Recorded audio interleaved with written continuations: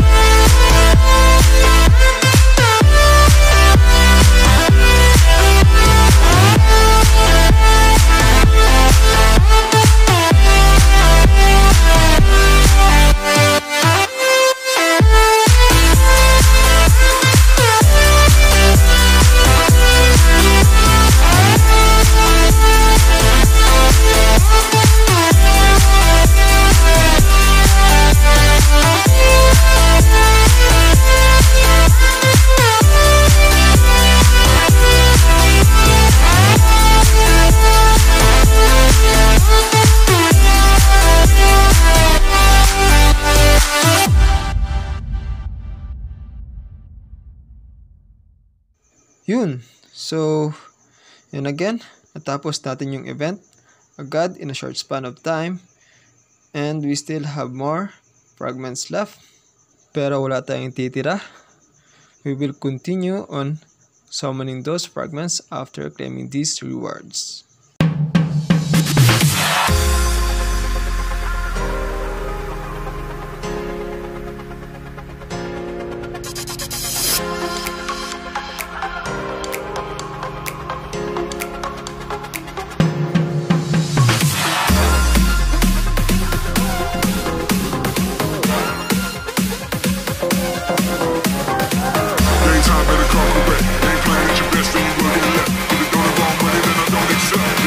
Money that I don't accept.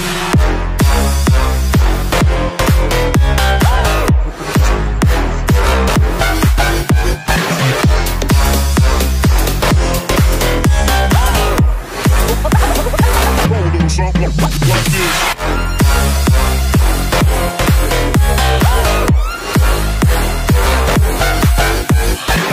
Daytime better come correct. They ain't playing at your best, then you will get left. If it don't involve money, then I don't accept. If it don't involve money, then I don't accept.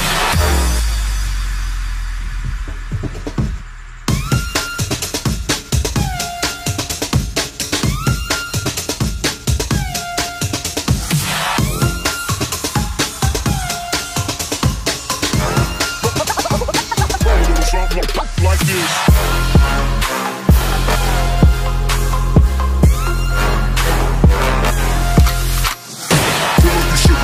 I took it. She said we should hook up the boyfriend and booger. Don't know me, then look at I be in the clouds. Pool full of Henny, I drink and I drown.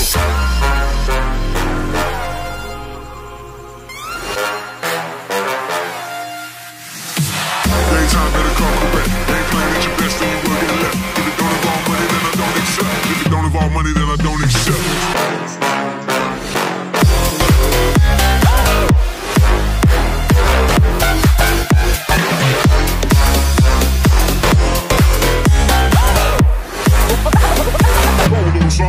Like this.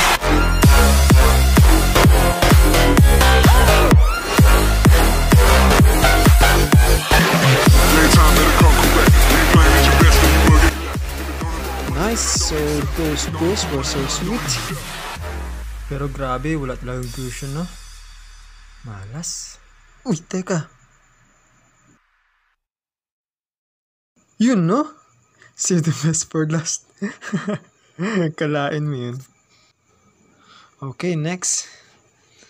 So, gagawin natin. Titignan ko muna yung mga possible na pwede natin infuse. So, I'll be right back.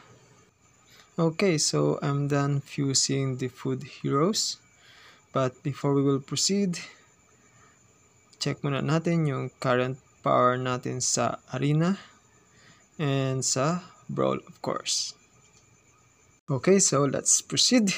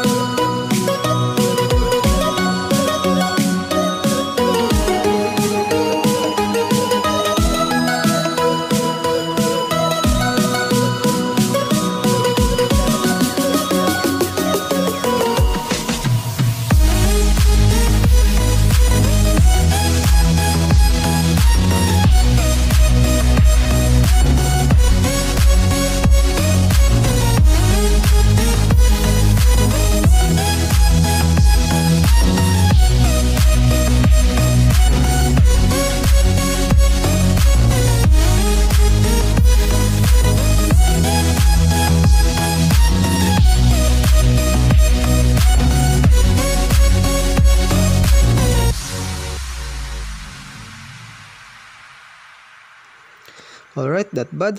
So, check natin ngayon yung current power natin sa arena.